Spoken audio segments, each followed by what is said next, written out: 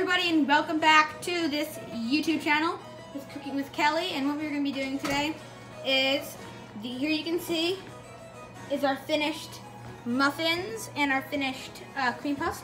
But we're making the cream for those cream puffs right now. So putting in the heavy whipping cream. That's put in there. You can, every time you put an ingredient, I'll show you what's in there. That's what it looks like now. Here comes some more of that.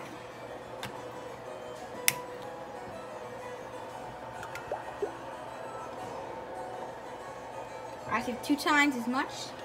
There you go. Alright, so now she's just going to put some of that flour in. Confectioner's sugar. Confectioner's sugar. Sweeten it up. Sweet, perfect. That's the magic.